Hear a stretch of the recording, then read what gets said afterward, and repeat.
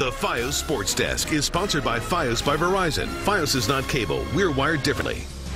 The Yankees entered the day on a 3-game losing streak. They had lost 17 of their last 22 games and were 4.5 games behind the first-place Red Sox. New York was in desperate need of a win today against the Brewers at the stadium. Luis Severino on the mound for the Bombers, and things did not start well. First inning, 2 men on for Domingo Santana. He takes Severino deep to right, goes over the wall. The Yankees trail 3-0.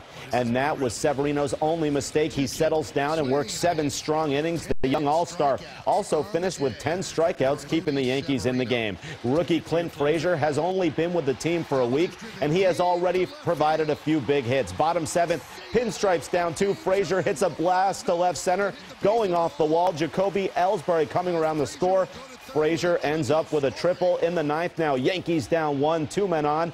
Frazier does it yet again. A little deja vu. The rookie hitting a 3-run walk-off homer, playing the hero for the Bombers as they prevail 5-3 the final. Just probably just surpassed the first home run that I had. You know, I mean, this was a really special one with a special group of guys, and it's my first walk-off home run in my professional career. So it's a really cool one for me, the team, and my family to, you know, all see today. I mean, that's a big win.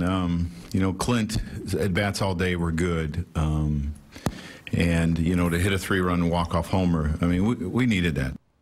Great win for the Yankees. Meanwhile, the Mets have placed outfielder Brandon Nimmo on the 10-day disabled list with a partially collapsed lung. And the Amazons recalled Michael Conforto for this afternoon's game against the Cardinals. The Mets looking for their 2nd straight win on the road in St. Louis. Zach Wheeler on the mound for the Amazons. And in the 3rd, Paul DeJong takes him deep to left center. It's gone. Counted for DeJong's 8th of the season. The Cardinals take a 1-0 lead with Jay Bruce. Well, he has since homered for the Mets. So right now they trail 2-1 in the 7th. Let's talk a little tennis. 3rd round excitement at Wimbledon continuing today. The women's top seed Angelique Kerber advanced, as does American Coco Vandeweghe. And on the men's side, there were a few big names looking to advance to the round of 16. 3-time champion Novak Djokovic defeating Ernestis Gulbis of Latvia in 3 straight sets, and this was probably the shot of the match.